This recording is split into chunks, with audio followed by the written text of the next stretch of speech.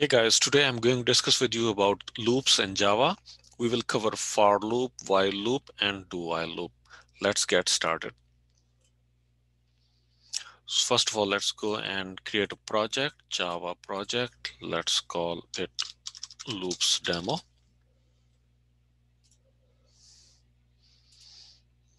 Right click over there, create a class. Let's call it loops class. Public static void main. There we go.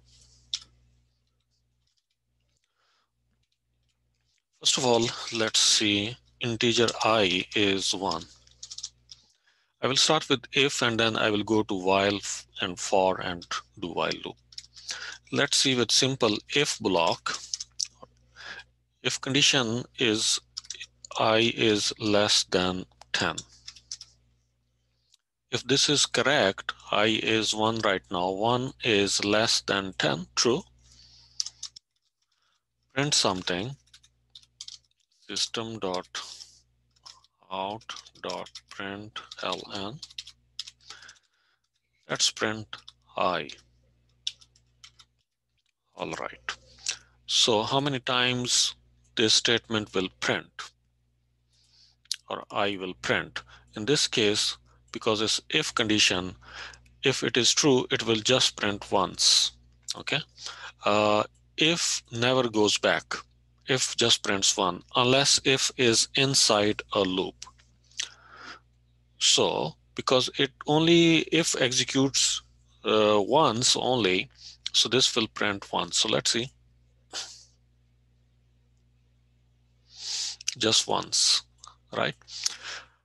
However, if I want to print starting from 1 and until 9, so what will I do? Like 1, 2, 3, 4, 5, 6 until 9. So what should I do? In this case, I will simply change this if to while. This is another keyword.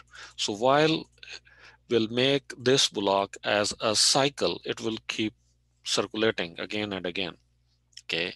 However, we need to be careful about one thing.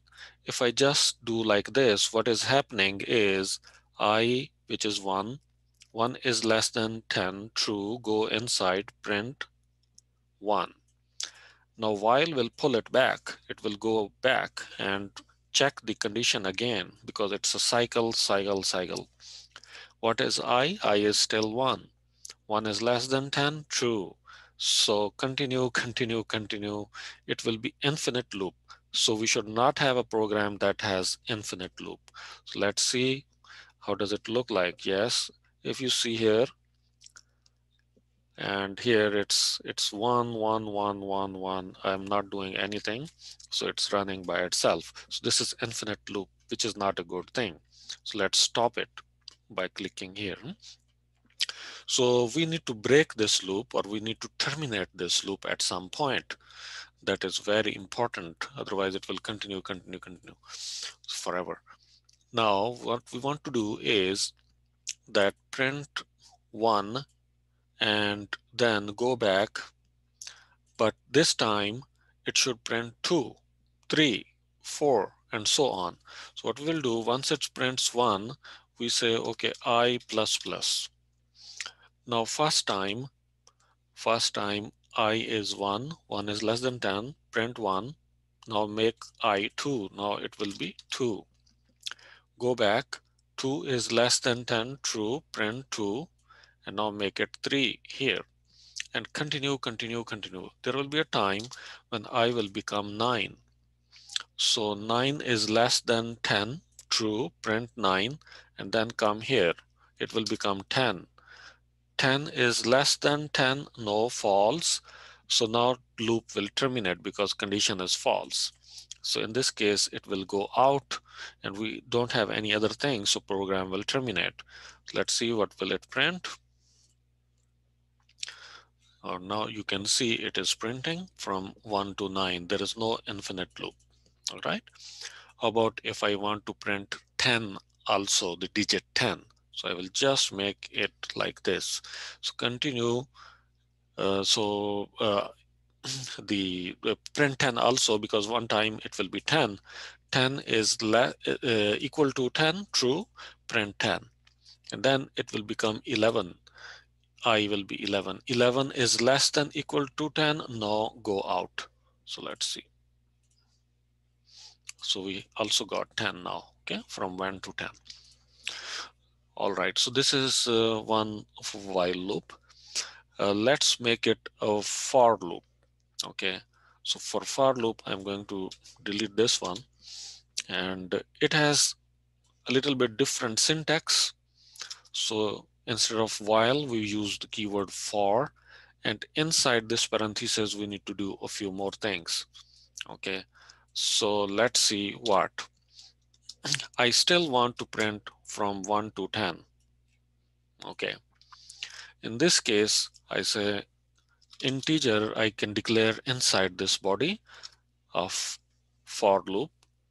I is equal to 1. Okay, same thing that we did before. And I is less than equal to 10. Now in this case, I plus plus. This is the syntax. So remember that plus plus we did just now. We had all these things in while loop also, right? But few things were up, few were down.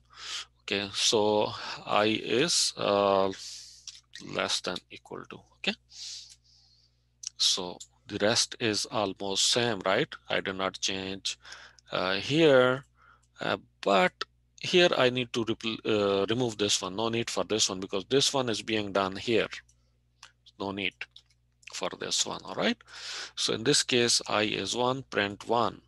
Okay, but we start like this. I is 1. 1 is less than equal to 10. Is this true? Yes, true. Go inside the block, print I is 1. After printing, go here this way now and make it 2. I is 2. 2 is less than 10, true, print 2, and continue, continue, continue, right? There will be a time when I will become 10. 10 is less than equal to 10, true, print 10, and go here. I will be 11 now. 11 is less than equal to 10, no, it's greater than that. So then no, don't go inside for loop, go outside. Okay, let's print. Same thing, same result.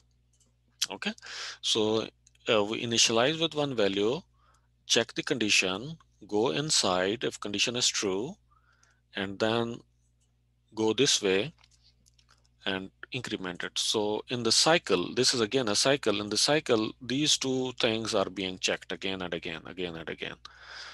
Check condition, go inside, do something, and print it. All right. So this is a very simple thing. Now there is another loop that is called do loop or do while loop. Okay. For that one, we have a slightly different thing. I still want to print 1 to 10 using do while loop. Okay. So for that one, there is a slightly different int I is 1. Now there is a keyword do, but we don't put this parenthesis there in do. We just start with the curly brace. So this is the block of do. I said do while. So where is the while? While will be at the end of this curly brace here. While, and we will check condition here off, and we must put semicolon. Okay, many students, they forget about this, so we must have this one.